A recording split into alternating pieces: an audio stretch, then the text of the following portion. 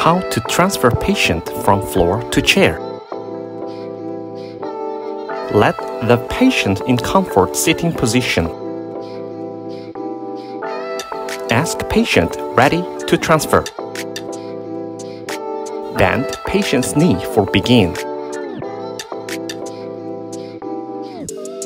Insert your leg beneath patient's knee. Grab both legs by your right hand.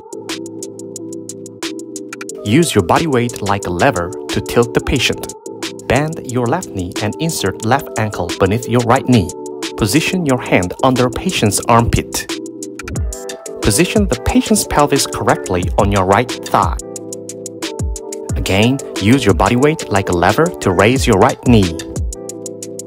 Support your hands well to prevent the patients from falling. Change position into half-kneeling position. Drag the chair closer to patient.